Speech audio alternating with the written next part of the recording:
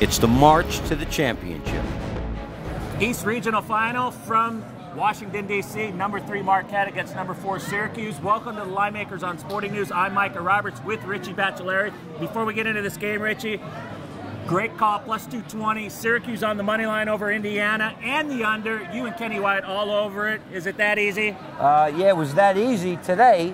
Sometimes the games play the way the games are handicapped. We figured there'd be a lot less shots in this game because of the zone defense. Indiana didn't see a lot of the zone, and it's exactly what happened. 48 and 47. Syracuse is 9 shots less in the tournament than they were during the regular season, and we're going to see this keep going.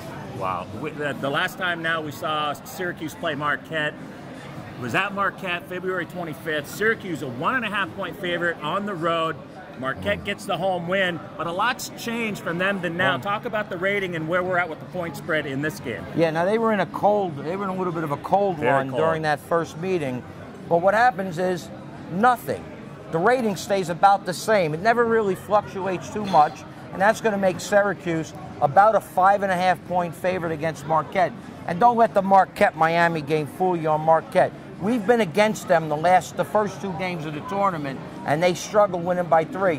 They beat a team in Miami that shot about 30% from the field, ice cold. They jumped out 20-point lead in the first half.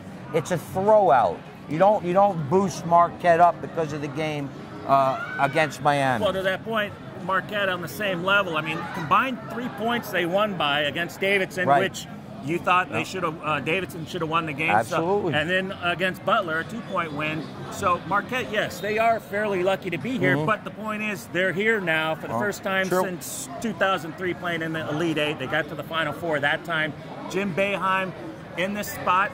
Not a bad coach to get his team, is no, he's a winning coach, and he's got a winning team with the kids. They got this MC Williams, Michael Carter Williams, 24 against Indiana. Trish had a good game. Sutherland not too much, but it was a good effort. And they held Zeller to 10. That Oladipo, decent effort, 16 points. But the defense, the zone is stifling. I'm looking at the next total going under anything. Now remember, this total wasn't posted since we're shooting this now, but anything under like 125, 125 and a half, I'm playing this game under again. And that goes to Syracuse, the way they've been playing well. They've won their last 3 games. The total has gone under all 3. They played stifling defense, and we've seen a change in Syracuse, their play. Ever since they got embarrassed by Georgetown, they only scored 39 points in that game. They've gone on to win 6 of 7. You noted neutral courts. This is a good spot for them, isn't it? Yeah, and the one game they did lose, Louisville, they were up 15 points. Game figures 5.5. It's a tournament game. I could see it actually being, I know you like 5. I can see 5. If there's not a lot of fluctuation to the number, meaning if you can't lay 4 or you can't take 6.5 or 7, the game winds up being a pass. If the total's mid-20s, there's not a lot you could do with it either. Sometimes there just ain't a play on the game, so you can't play it. You can't force it. Well, I like the hot team here myself, and I agree. Lay the lowest number possible. And the total, if that's true, the under's probably going to happen again with Syracuse. That looks like the play this week.